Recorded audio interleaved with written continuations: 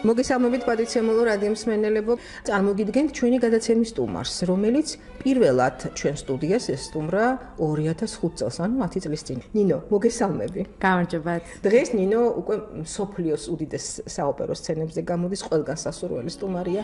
ძალიან გვიამაყები, ძალიან გვიხარია შენი წარმატებები და ძალიან მიხარია ის, რომ შენ ჩვენ ახალ სტუდიაში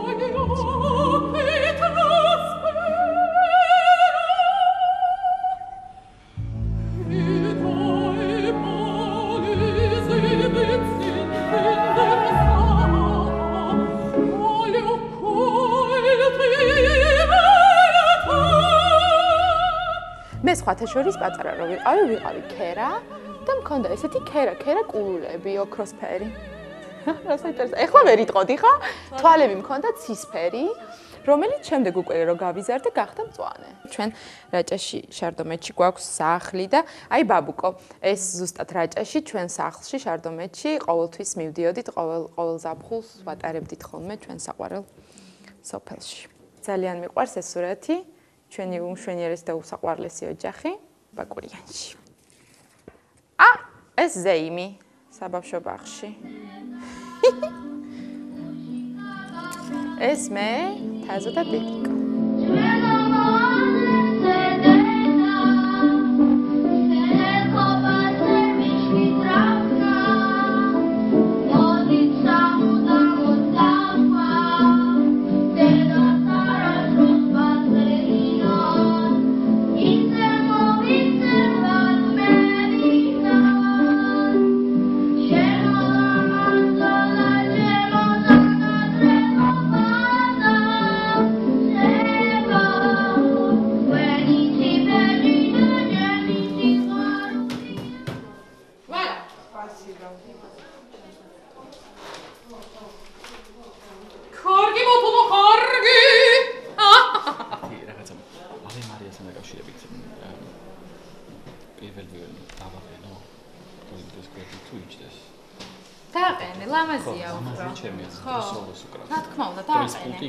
სუფალია. ხელმარჯვნივ შალვას პულტთან დადგება. შალვას პულტთან, ხო? ხელმარჯვნივ, ძალიან კარგი. შალვას პულტთან. ოკეი? ძალიან კარგი. ძალიან მახარებს რომ აი ამ კონცერტით რაღაც ნაწილით შემიძლია დავეხმარო ბავშვებს, რომელსაც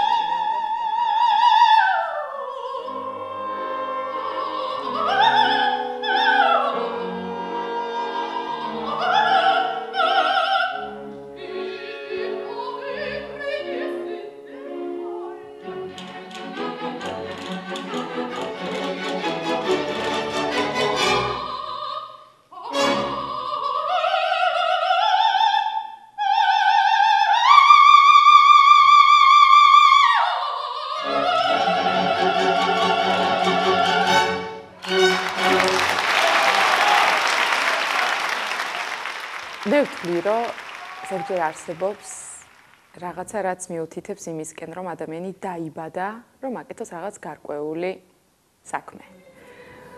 მე ვთვლი, რომ მე დავიბადე იმისთვის, რომ მე უნდა მემღერა.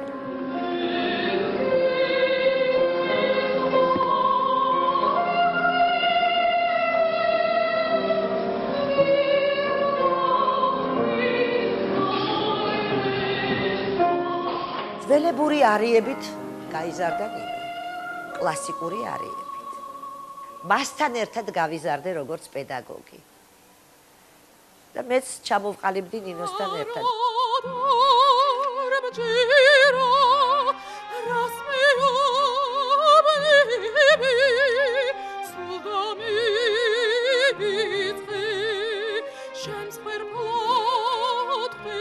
მახსოვს რომ უკვე ვიყავი 8 წლის, როდესაც მომისმინა ჩვენმა უდიდესმა მაესტრომ ბატონმა ნოდარანდღულაძემ და მან დაადასტურა ეს ფაქტი და აი ესე თქო პირდაპირ რომ კი, ბავშვს აქვს ლამაზი ხმა და გადავიყვანოთ ვოკალურ განყოფილებაში.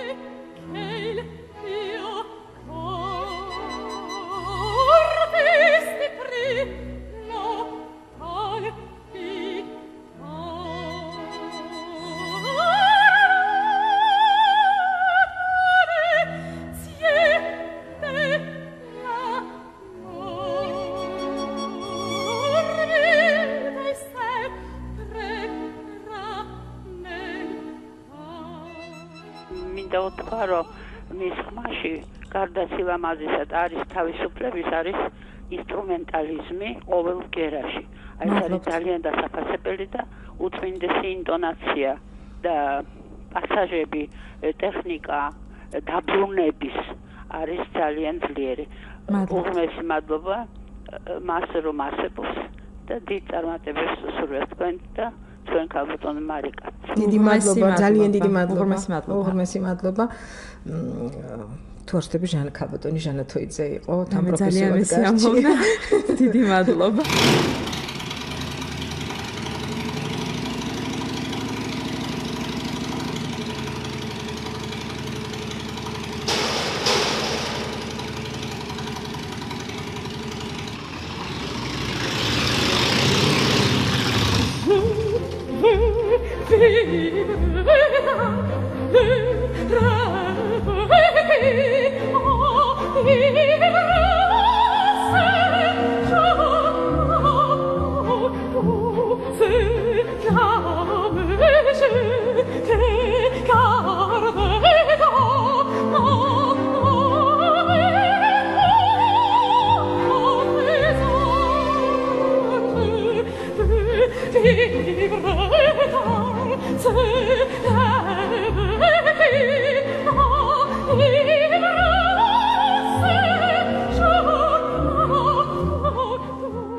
ნინო რომ დაიბადა, ესე იგი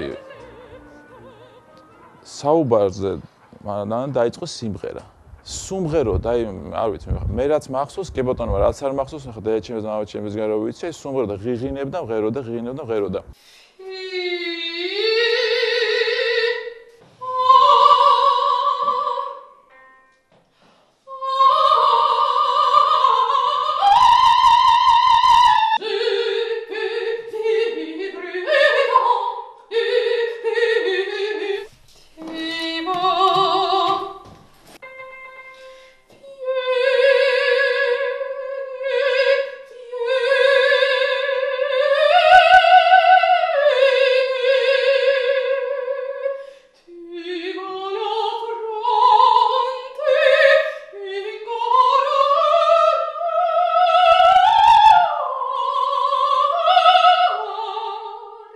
ჩვეულებრივი არა, ვერ ვიტყვი.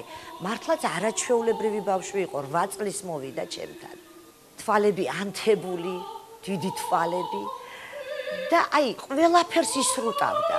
ეს იყო შეპყრობილი ბავშვი საოპერო მუსიკით.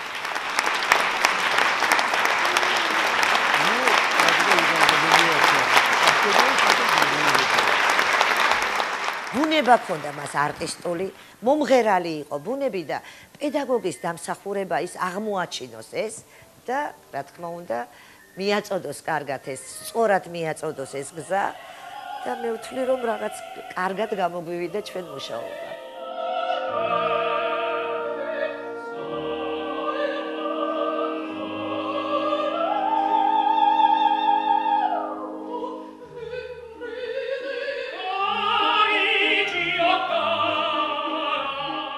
კონსერვატორიის დიდ დარბაზში ვდგავდით სპექტაკლებს მთლიანი პარტიით, თავიდან ბოლომდე ესეთი მთლიანი სრული ოპერა.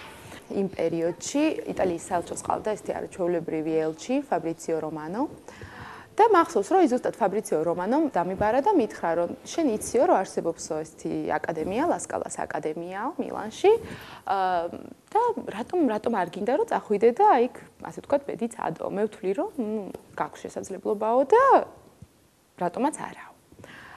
მე დავფიქრდი და თქვი რა თქმა უნდა წავალ აუცილებლად და ვწდი ბედს რომ იმიტომ რომ მე ვთვლი მე ყოველთვის ყველას ვეუბნები რომ თუ არც დი ვერაზროს ვერ მიხვდები თუ შეგეძლო ქონდა იმის საშუალება ასე ვთქვათ შანსი ჩაბარების თუ არა. ყოველთვის უნდა ცადო.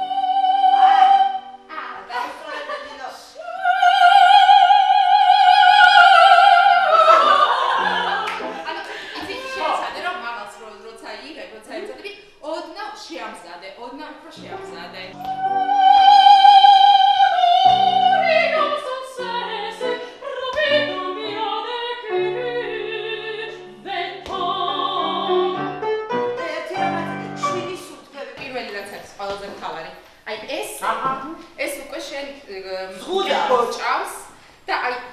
უბრალოდ ძალიან რთულია. ცხოვრებას ირთულებ, ასე ვთქვათ. თუ შენ შეგეკითხება რეჟისორი რომ ესე იმღერო, რასაკვირველია შენ ესე იმღერებ, ესეც იმღერებ და აი ესეც იმღერებ, მაგრამ როდესაც ამზადებ პარტიას, ჯობია განთავისუფლდე მაქსიმალურად და ხელებით ჩართე. თლიანად სხეული ჩართე, იმიტომ რომ დაგეხმარება ეს.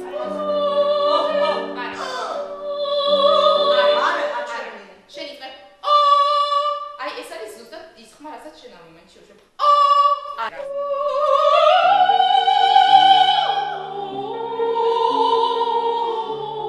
ძალიან ხშირად არის ისეთი შემოთავაზებები თეატრებისგან, როდესაც ისინი ფიქრობენ, რომ მე რაღაც გარკვეული პარტიის სიმღერა შემიძლია, მიყურებენ, ასე ვთქვათ, ოდნავ როგორც ძალიან ლირიულ სოპრანოს, იმიტომ რომ დავყნიშნო, რომ ბოლო წლების განმავლობაში ჩემი ცენტრი გაიზარდა, გრძნობ განსაკუთრებით ბავშვის გაჩენის, დიახ, განსაკუთრებით ბავშვი, ანუ ეს არ იყო უბრალოდ ხმები, რომ დადიოდა, რომ ბავშვი რო გეყოლება, რაღაცა იცვლება, მართლა შეიცვალა და მე გრძნობ, რომ ჩემი ხმა გახდა უფრო ლირიული, ვიდრე ადრე იყო.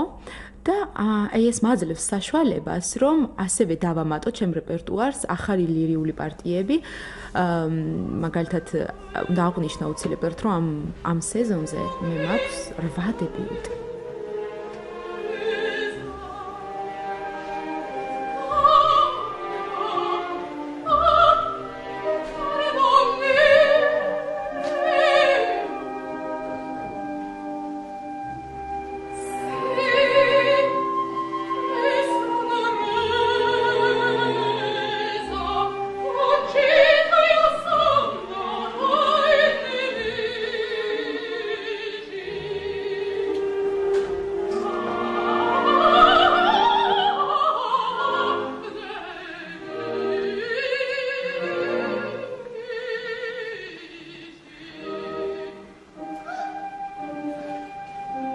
როდესაც მეკითხებიან კონცერტების და სპექტაკლების წინ არ ღელავ და მე რომ არ ვღელავ პირიქით რაღაცა სულ კულისებში ეკვავ დავხტივარ რაღაცა აი მართლა იცი რაღაცნაირად აი მიხარია ის რასაც ვაკეთებ მიხარია რომ მღერი მიხარია რომ მაქვს იმის საშუალება რომ გამოვიდე და ესეთ არაჩვეულებრივ სცენებზე ვიმღერო ამ ხელამაყურებლის წინ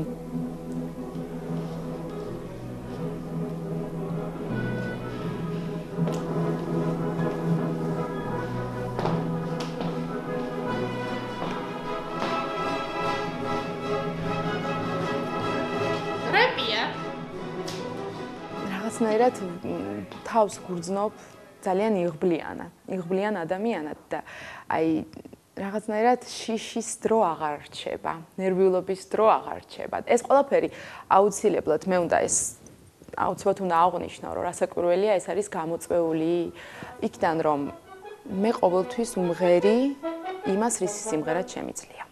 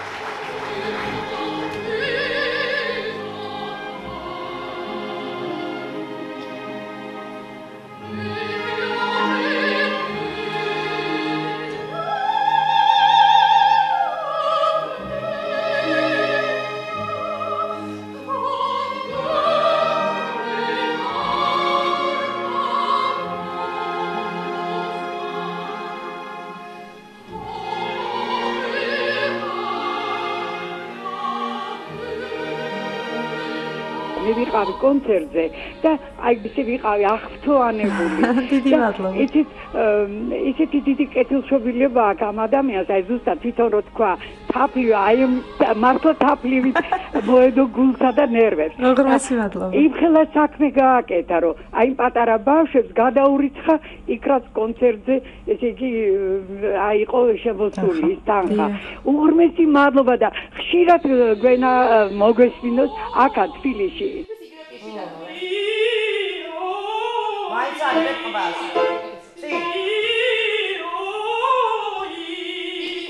ვიცი? ბატონი. არ გააღო, არ არის, მართლა არის საჭირო, იმიტომ რომ პოზიცია არის სუსტად იგივე.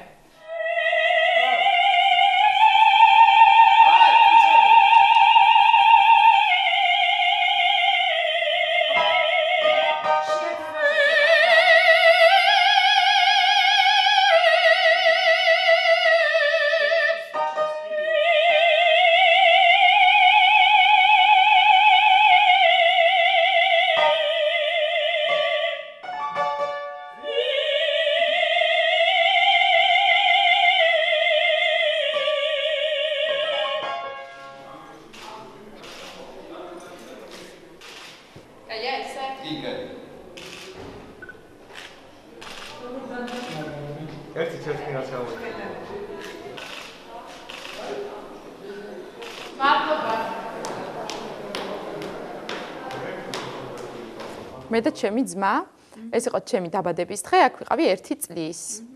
და გეხოცები შეხედა, ჩემი ძმა რაღაცნაირად ყოველთვის მაწვალებდა. და ნახე გეხოცები აქ ზონარს რომ ქაჩავს და სასაცილო ის არის რომ მე აქ უნდა იყოს სადღაც კიდე, ხო ნახე. აი აქ ხო ვიყავი კარგ ხასიათზე, ხო ზონარს. აქ უკვე მოვიწყინე და შემდეგ უნდა იყოს ერთი სურათი, სადაც ძალიან გეხოცები, ნახე როგორ მტირი ვარ. ჩემი ძმა გიждდება ჩემზე, მაგრამ რაღაცნაირად ნახე როგორ მაწვალებდა. შეძლების და გვარად ვცდილობ რომ ყველა სპექტაკლზე წავიდე.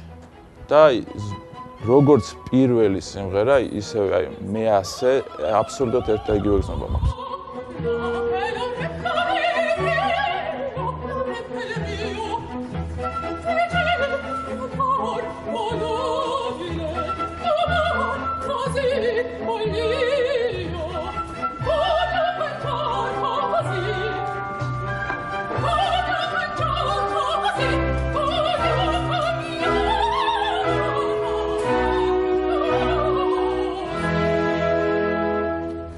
მეუღლეზე შემიძლია ვთქვა, რომ ეს არის არაჩვეულებრივი ბიჭი. ეხლა აქ იყო ჩამოსული, ეხლა ხალხი იყვნენ ჩამოსულები, იყვნენ სტუმრად ჩემთან მომასმენინეს, შესანიშნავი ბარიტონია, მაგრამ მათ ერთად არასდროს არ უწევს სიმღერა. ის ცალკე მღერის, ნინო ცალკე, რეპერტუარი არ ემთხვევა.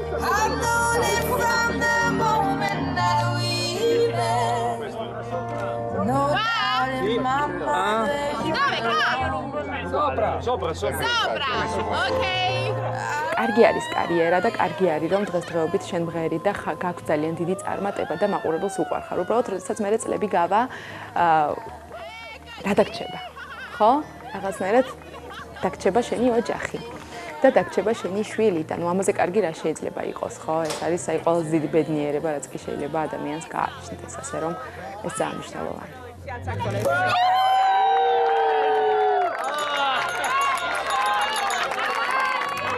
იმაზე ნამდვილად ვერაზეს ვერ ვფიქრებდი, რომ ლასკაოს აკადემია ასევე მომიტანდა სიყვარულს და გამაცნობდა ადამიანს, რომელიც დღესდღეობით არის ჩემი მეუღლე და ჩემი შვილის მამა. ამაზე ნამდვილად არ ვფიქრობდი, ვერ ვფიქრობდი და ეს რაღაცა ძალიან ისეთი ბედნიერი მომენტია, იმიტომ რომ მე და ჩემმა მეუღლემ ზუსტად ლასკაოს აკადემიაში გავიცანით ერთმანეთი. იგი არის იტალიელი, გვიდოლო კონსოლო. და როდესაც მე შემომთავაზეს ჯილდას პარტიის სიმღერა, ორივე მღეროდით რიგოლეტოში. და რაღაცნაირად აი ამ რიგოლეტოს პერიოდში რეპეტიციები ერთად, მე აკადემიაში ერთად, ასე შემდეგ რაღაცა ძალიან დავმეგობრდით. ეს მეგობრობა უკვე გადაიზარდა სიყვარულში და 2006 წლიდან, ასე ვთქვათ, ვიყავით შეყვარებულები და 2011 წელს უკვე დავქორწინდით. და 2013 წელს გვეყოდა ჩვენი პატარა ალესანდრო აიგერ. მღერის და ლაპარაკობს და ასე შემდეგ. კიდე ერთხელ. ის ცოტა მეტი შეიძლება და რირა და აკრეშენდა ძალიან და კარგი იქნება. და მე ცალკე გაჩვენ. თავი აქ არ გაჟღერდება.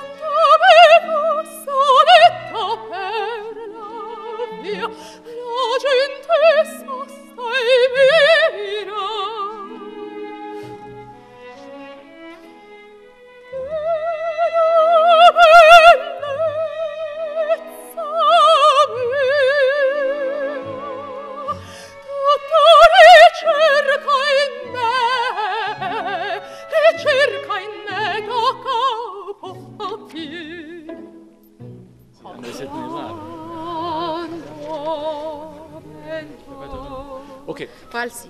ერთხელაც გავაკეთოთ დასაწყისი კომენტარი რო არის და რარი უფრო რბილად შეიძლება ხო? ეს არის კლანეტი ფლეიტას. თირერა უფრო ცოტა თავიდან უფრო ცოტა მერე კარგია.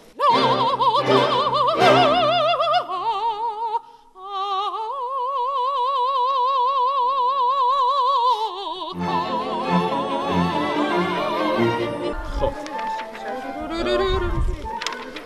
და მე კარგია რომ დავბრუნდით ზუსტად ატემპოში. კარგი იყო. ცოტა მეტი შეიძლება ბამ. დამ რა საჩემოდივართ. იცით რა, მე იმ პერიოდში დამწყები პედაგოგი ვიყავი და მე თვითონ აი ყოველ ჯერზე როცა ნინოს ვამეცადინებდი, სულ კითხვითი ნიშანი მქონდა საკუთარ თავთან. ეხლა რაღაცა არ გავაფუჭო, რაღაც აი ფრთხილად ვაკეთე. ეხლა უფრო თამამი ვარ და გათამამებული ამ იმითი რა ქვიან, რომ მეტი გამოცდილება მაქვს, მაგრამ იქ მართლა ექსპერიმენტული სკოლა იყო. აი ექსპერიმენტს ვატარებდი ჩემს თავთანაც და ნინოსთანაც და ღმერთის წყალობით ეს ძალიან კარგად გამოვიდა. მაგრამ ვიყავი ძალიან ფრთხილი.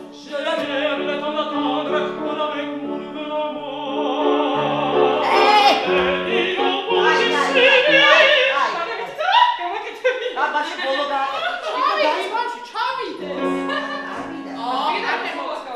ой, შენ აგენაღმება გადახდები. არაფერი არ მოუვა. შეიძლება წელის იდეა, რომ პროცესად ბავშვი ტექნიკურად გამართული. ტექსტი კარგია. ნუ ცია.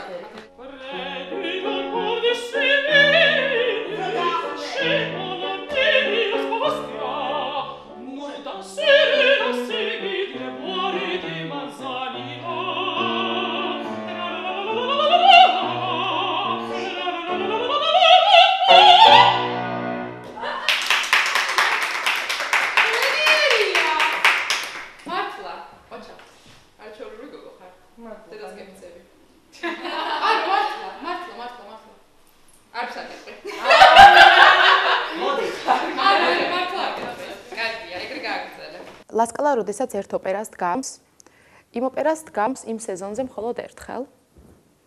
5, 6 თუ 7 სპექტაკლი იქნება. და როდესაც ეს ოპერა დამთავრდება, იმ სეზონზე ეს ოპერა აღარადოს აღარ მეორდება. კარმენი, რომელსაც მე და ანიტა ვიმღერებთ და ეს იქნება ჩემი მიქაელას დებიუტი, ასე ვთქვათ, აი ჩემი პარტია, რომელსაც შევასრულებ, დებიუტი და ძალიან მახარებს, იმიტომ რომ ეს არის არაჩვეულებრივი ულამაზესი პარტია. ლასკალას ქონდა დაგეგმილი ეს მარტში, მაგრამ რაღაცნაირად ისე აღმოჩნდა, რომ მარტში მე და ანიტას არ შეგვეძლო და ლასკალამ ესეთი გადაწყვეტილება მიიღო, რომ კარმენი გაიყო ორად. მარტში იმღერა აბსოლუტურად სხვა შემადგენლობამ და ივნისში ვიმღერებთ მე და ანიტა. ანუ ეს მართლა რაღაცნაირი განსაკუთრებული და ესეთი გამოსარჩევი მომენტია, რომ ლასკალამ ესეთი რამ გადაწყვიტა. ანუ არ უნდოდა რომ დავეკარგეთ, ასე ვთქვათ, ჩვენ მე და ანი და გადაწყვიტა რომ კარმენი გაიყო ორად.